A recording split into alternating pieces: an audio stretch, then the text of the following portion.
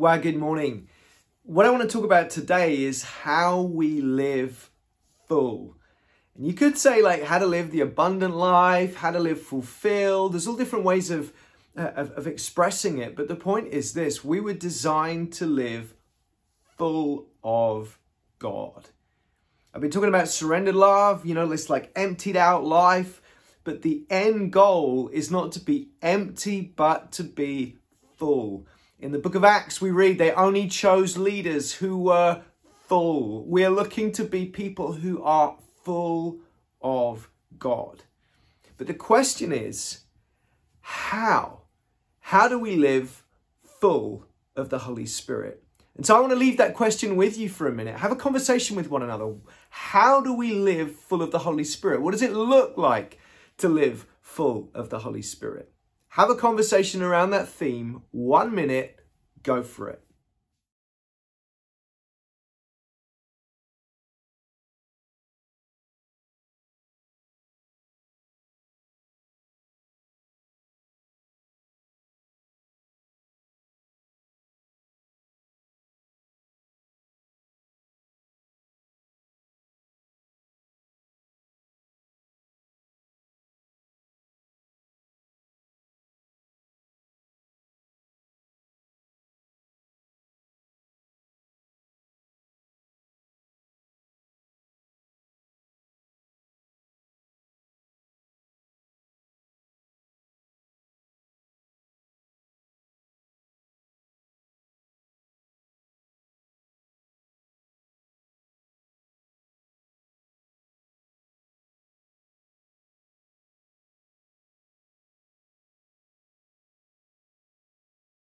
Well, how did you do? What did you come up with?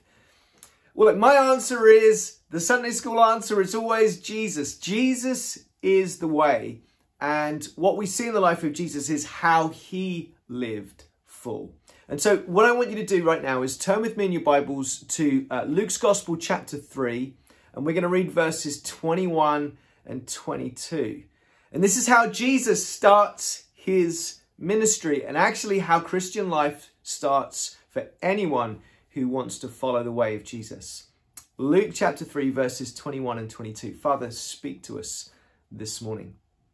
It says this: Now when all the people were baptized, and when Jesus also had been baptized and was praying, the heavens were opened, and the Holy Spirit descended on him in bodily form like a dove.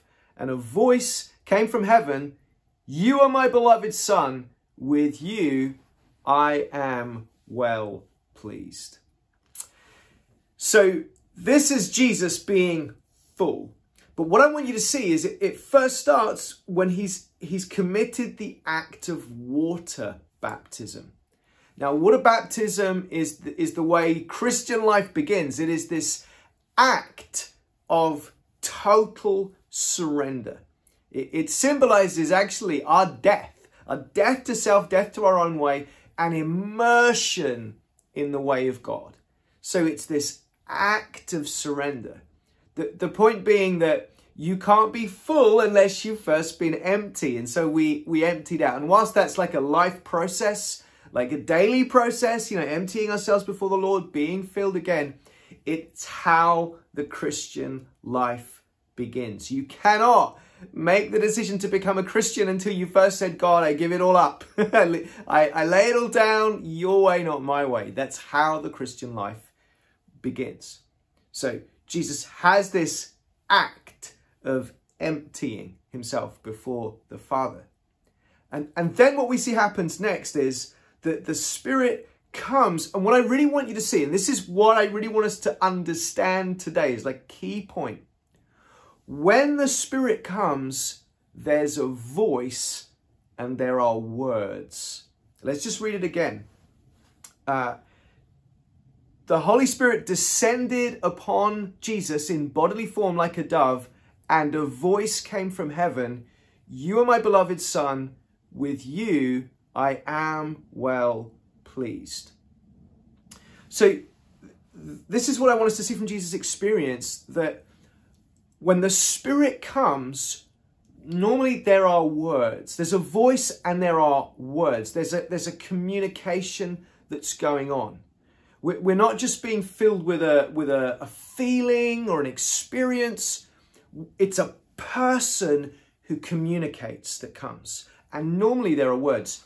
Listen to Jesus talking in John's Gospel chapter 6, verse 63. Jesus said this: "It is the Spirit who gives life. The flesh is no help at all. The words that I have spoken to you are spirit and life." So what God is saying there, what Jesus is saying there is that actually when my spirit comes, I am the word of God. I speak, I communicate. And I want to kind of like press it a little bit further on you, this idea that actually, if we receive the words of God, we are filled with God. If we receive the words of God, we are filled with God. If we reject the words of God, then we can't be filled with God.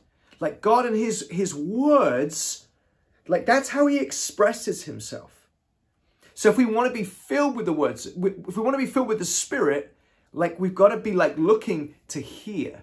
Like listening is probably the greatest act of surrender. I'll come back to that.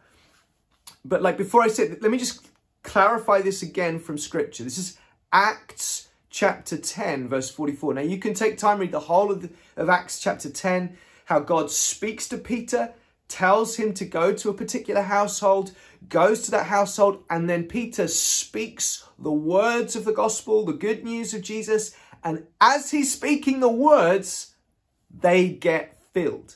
Let me read this. This is Acts 10, verse 44. "While Peter was still saying these things, the Holy Spirit fell on all who heard the word." Did you get that? The Holy Spirit fell on all who heard the word. And really, this is what I want us to get today.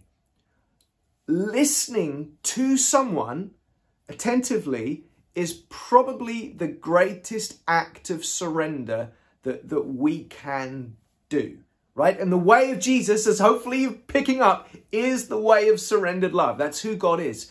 And to listen to someone is possibly one of the greatest acts of surrender. You know, like Jesus said, like, if you keep my words, then you love me.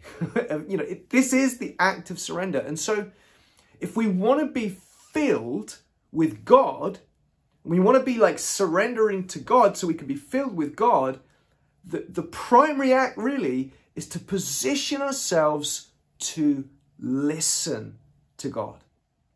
Now, primarily, this means listening to Scripture, right? Like, and I know some of you like super academic, love to read. Some of you aren't. Can I encourage you, just get hold of an audio copy of the Bible, listen to it, put it in your headphones, play it in the car. You know, you don't necessarily need to be some academic reader. It's about listening to the words of Scripture. 2 Timothy chapter 3, verse 16, it says that all Scripture is God-breathed. In other words, when you're listening to the words of Scripture, you're breathing in the breath of God. You're being filled. It's spiritual. His words are spirit and life. So the primary way we position to listen is we just listen to the words of Scripture. I've got friends who are evangelicals, love the Scripture, and they do not believe in the baptism of the Holy Spirit. They don't believe in the gifts of the Spirit. And sometimes these guys are more prophetic than they realize. Like I find them saying stuff and I'm like, do you not recognize that's the Spirit of God? That's prophetic.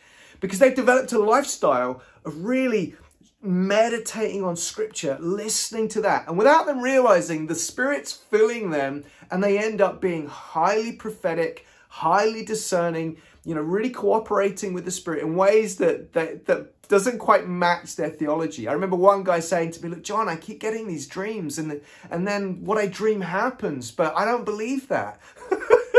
You know, because this guy is just diligent to breathe in the words of God. So primarily we listen to God by listening to Scripture, but also it includes the listening to God speaking, because just like he spoke to my friend through dreams, God speaks and communicates personally to us.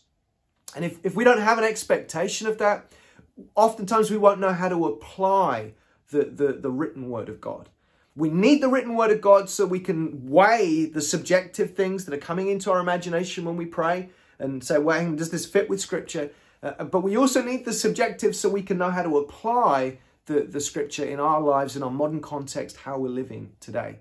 So listening both to Scripture and just taking time, God, what do you want to say to me? See what drops into our imagination.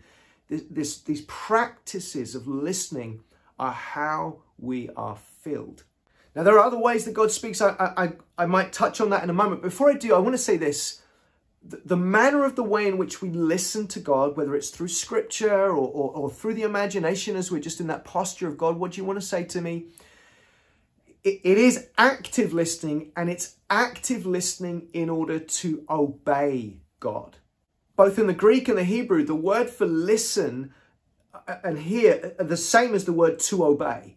Like Jesus, Matthew 28, he said, like, teach them to obey everything I've taught you. You know, not just teach them everything I've taught you.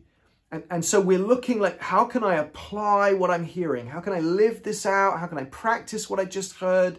You know, what does this mean in terms of like doing something with it?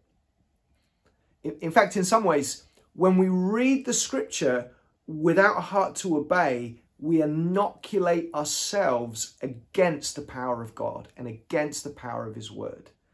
It'd be like eating food, vomiting it up. It makes no difference in us unless we digest it to a place where it becomes muscle in us. And the Scripture, the words of God, become muscle in us when we apply them, when we do something with it. So we're listening actively. That's how we become full.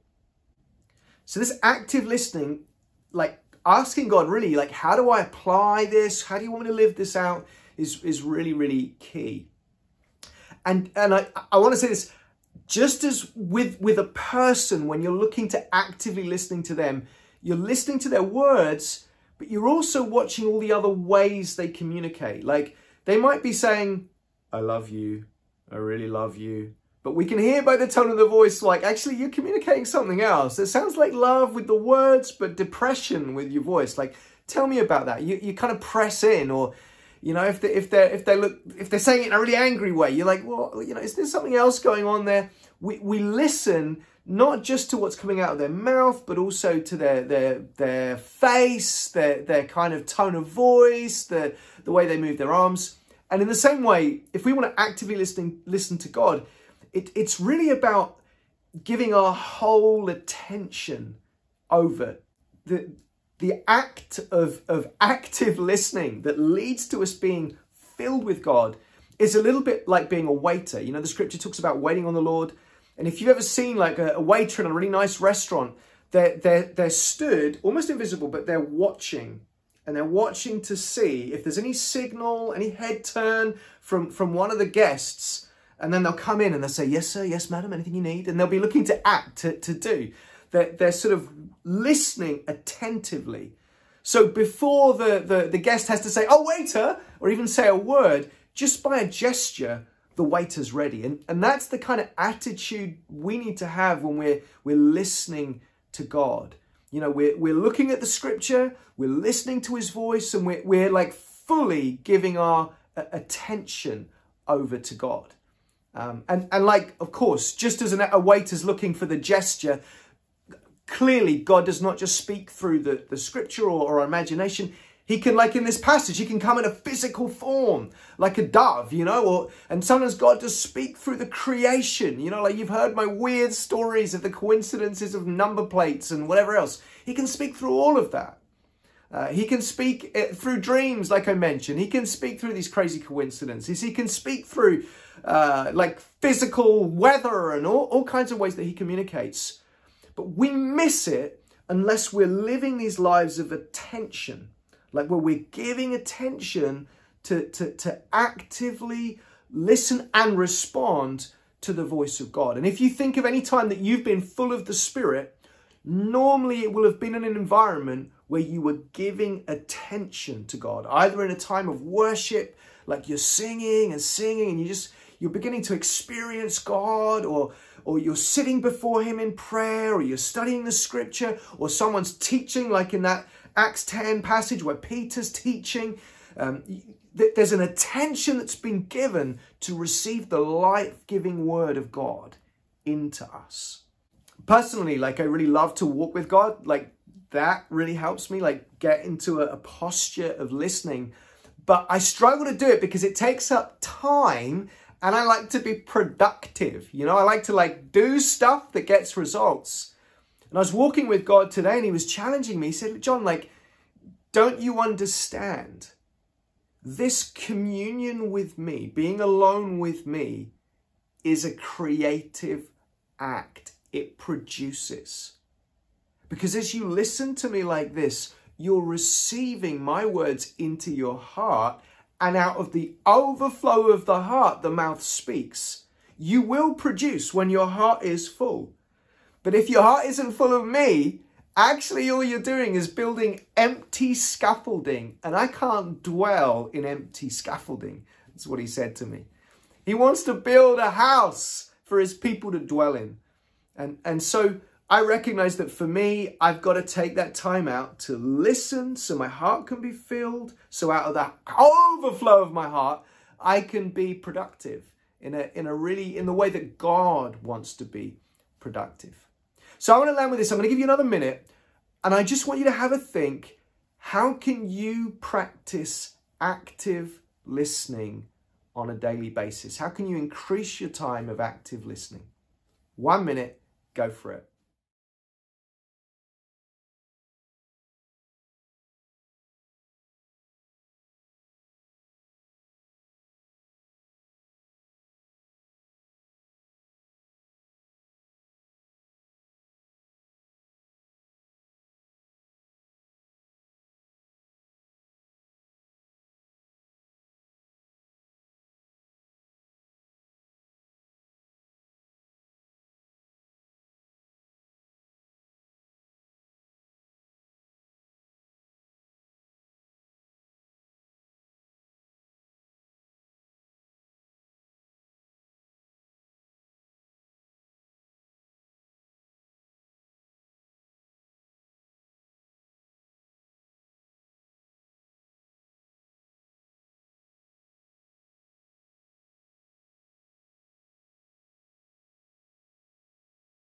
God bless you. I hope that's been useful to you today. I want to pray for you right now. Father, I pray for any person who's been listening to this broadcast that, Lord, their eyes, their ears, the attention of their mind would be open to you today and all this week to receive your words and be filled with your spirit. In Jesus' name. Amen. God bless you. You are so, so loved. Have a great week.